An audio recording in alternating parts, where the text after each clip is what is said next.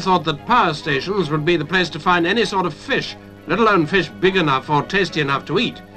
At the Roosecote Power Station, Barrow-in-Furness, they're keeping trout and carp in water reservoirs warmed by the station's waste heat.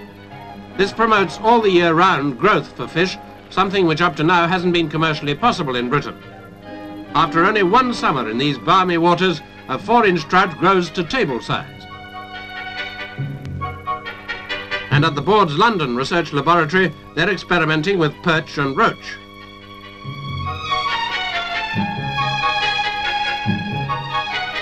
Moreover, it seems there's so much heat available that tropical fish might well soon be adding their exotic flavour and colour to our menus. They're experimenting with Tawes from Malaya, Tilapia from African waters, and other species from the China seas.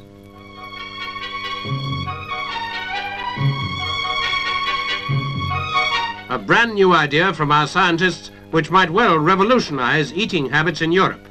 Britain's contribution to the uncommon fish market.